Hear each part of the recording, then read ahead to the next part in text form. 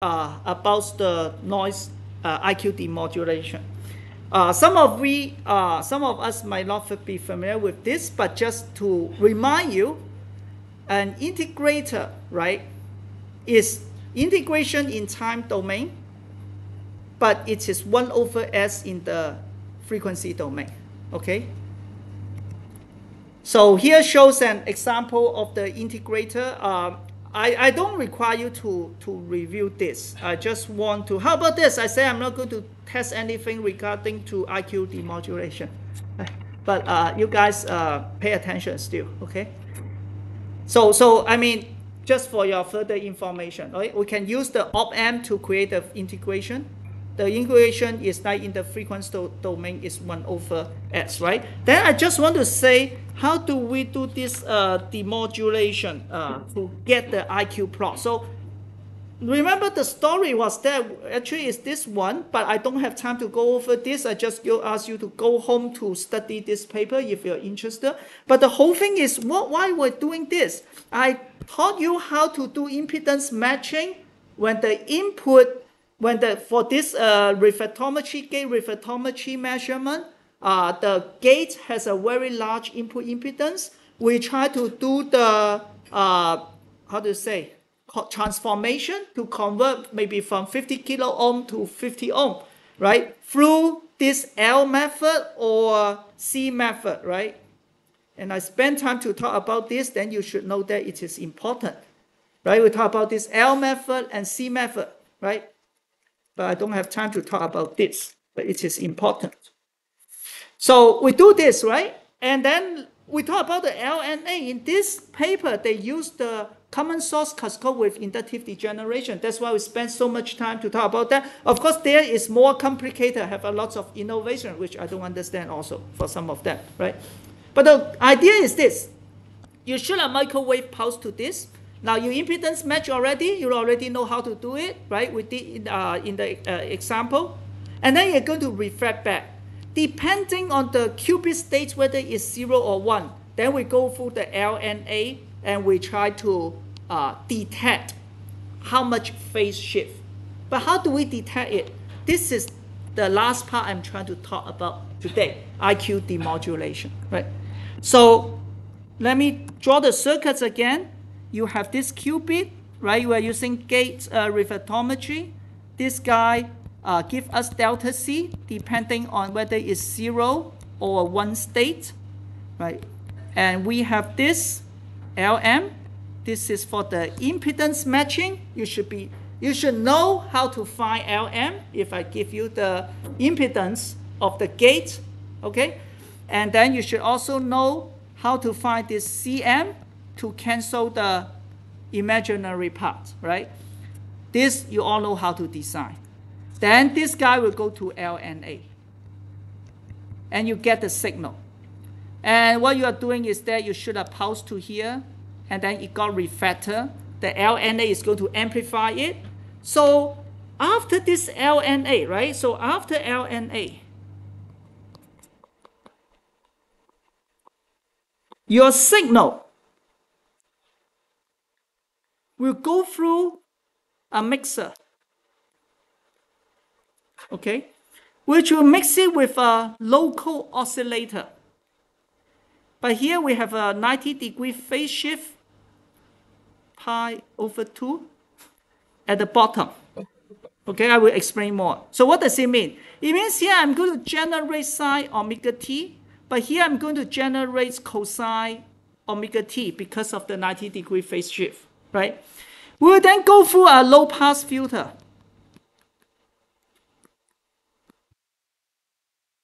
Okay, and this will give me the so-called quadrature, the I parts and the Q part. Look at this. That's exactly what it's doing here. Mixer, low-pass filter, right? And then use DAC analog to digital converter. Then you get the digital signal. You use your computer to process the signal. It seems something like that. So my goal here is to tell you how does this work? How you can get something. So the signal come in as A of t cosine omega t plus phi. This phi is the phase shift, right? So if you call this 1, then this is 1. Okay, you continue from here. This phase shift depends on whether you are 0 or 1, right? So you have a phi, right? So I want to detect this phi. So what is that? So after the mixer, let's look at the, which part should I part first, right? So if we look at here is Vi, is a voltage. This is Qi, no, VQ.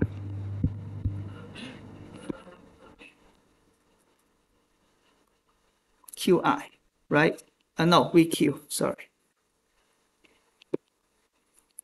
It's 2 voltage, right? So let's look at Vi. What is Vi?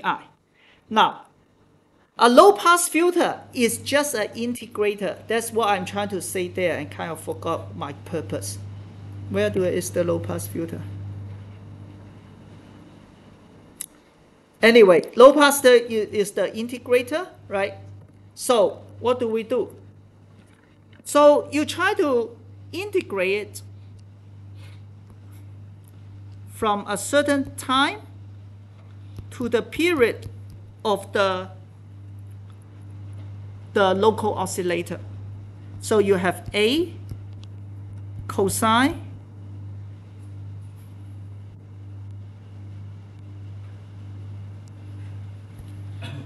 omega tau plus phi times sine omega tau d tau. Right, so what, and then if you just do the math right, it is like this. So what am I doing here? This is the mixer, right? It's talking about this part.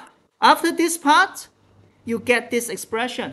Mixer, you just design it so that it multiplies the two functions. They do this through the nonlinearity of the diode or transistor, right? High quadratic term, right? Once you get this part, you go through the low-pass filter. So-called low-pass filter is just an integrator, okay? So you go through the math. Because of time, I just jumped a step. You just go through the trigonometry. You will see this is equals to A divided by 2 sine 2 omega t plus phi minus sine phi d tau. Now, what? Omega tau, thank you.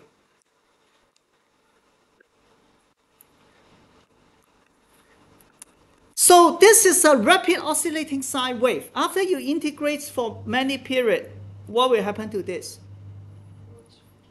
Just 0, right? Because you keep repeating many, FH will be 0, right? And this is the part of the integrator, right? This part, 0, is the low-pass filter.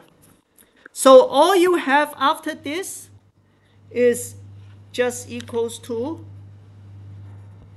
t to t plus time period a over 2. No, sorry. No, I mean when that one is gone, then I only have t divided by t, and then a over, yeah, bracket. Sorry, you're right. A over 2. And then times t, because this is the whole, this is a constant. Psi phi is a constant, right? So this one will give me, and a negative will give me negative A psi phi. So what we are doing here is that we have this rapid oscillating term integrate to 0.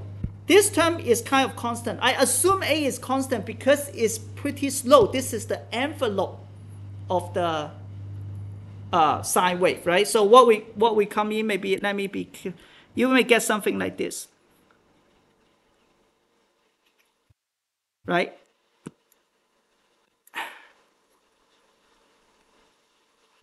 This is A of t. So for over a few periods, they are pretty much constant. Okay, so that's why you have this one. Okay. What do you mean t? This t? Yeah, because I'm integrating from small t to small t plus capital T. So this one minus this one give me capital T. The period, multiple of the period. Just integration, right? X from x0 to x1. If you integrate a constant, it's the constant times x1 minus x0. Say again, there's what? No, psi-phi is constant. And I assume A is very slowly, so it's approximately constant. This term is gone.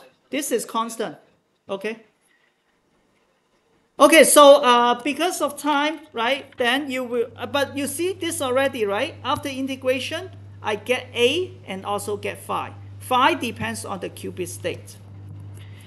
For the other part, the quadrature term, you have something similar, but this time, what you are doing is you mix it with cosine omega t.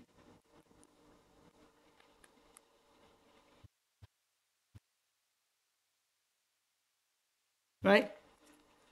Here you mix it with sine, but now you mix it with cosine. Okay? So you go through the math, similarly, you will get this one equal to A cosine phi. So as a summary, I have two terms, right?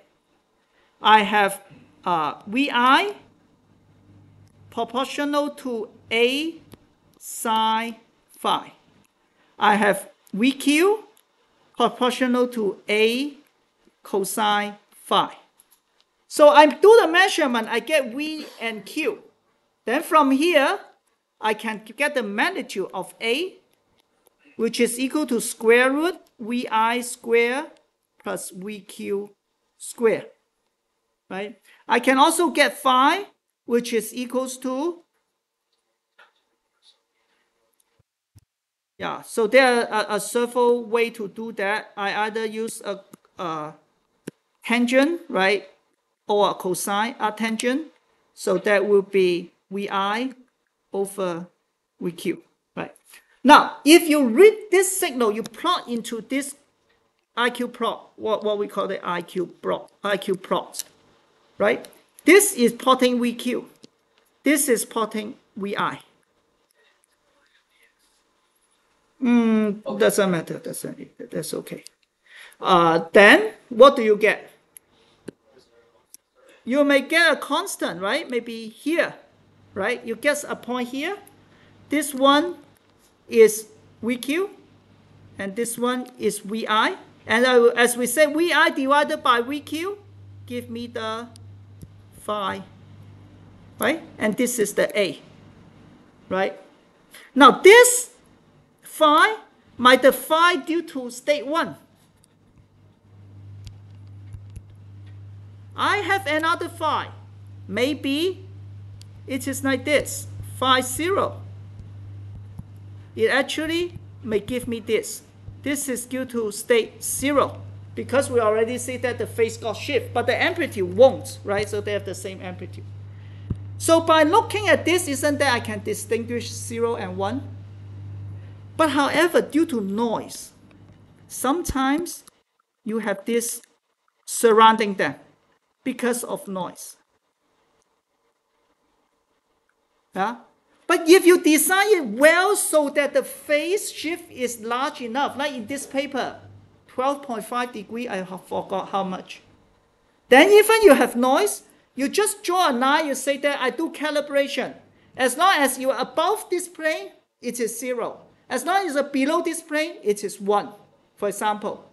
Then, when I got a measurement, let's say it end up at this point, I say, okay, Qubit is in state 1. If it is here, Qubit is still in state 1. But if it's here, I say it is at 0.